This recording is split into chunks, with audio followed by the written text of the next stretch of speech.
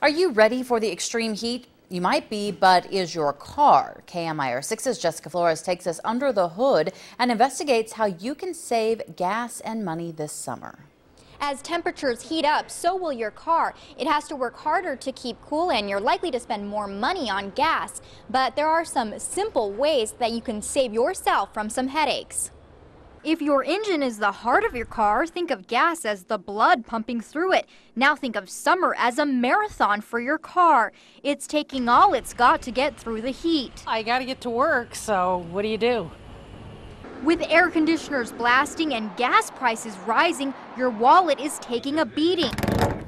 Nobody's paying us more money because the price of gas is going up and everything else goes up. But something as simple as lightening your load and your speed can go miles to save you cash. It's figured that about for every 5 miles an hour that we exceed 60 miles an hour, it costs about 25 cents more per gallon. You'll also want to keep your tires inflated and think twice before rolling down the windows instead of using the air conditioning. As the windows are down, it's going to create more of a drag, and so you sometimes are not going to have that much of a savings from running the air conditioning versus having the windows down. The type of gasoline you use could be driving costs up more than you think. You know what grade of gas you should be using?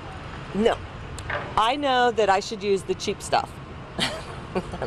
Not necessarily because it's good for my car, but because it's good for my pocket. Most cars that are on the road today do not require to go with a higher grade.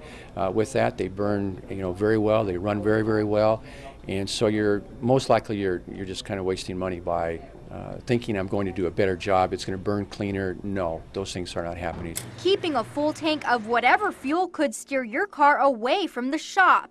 We do tend to run the fuel tank or the amount of fuel in there to almost to empty. Then that sometimes will allow that fuel pump to overheat, and then it will fail. And that is one of the big reasons why we have vehicle breakdown here in the desert, is because of fuel pumps overheating and then failing. According to AAA, about $1.25 a gallon could be saved by following these simple tips. But the most savings perhaps comes from checking your car before even starting your engine.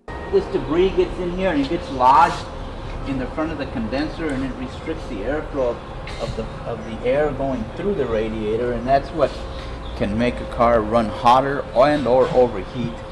At Pete's Automotive in Thousand Palms, overheated cars are rolling in.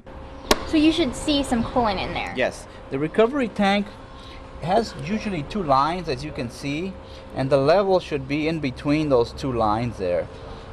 And it's just amazing that all these electronic components stay together and work underneath these conditions. So the least you can drive your car in these extreme temperatures, the better and the longer your car will last. Keeping off the road, not an option for many, but keeping smart in the heat, and your car could be headed in the right direction.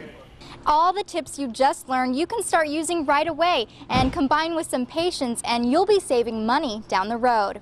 I'm Jessica Flores reporting in Thousand Palms for KMIR 6 News.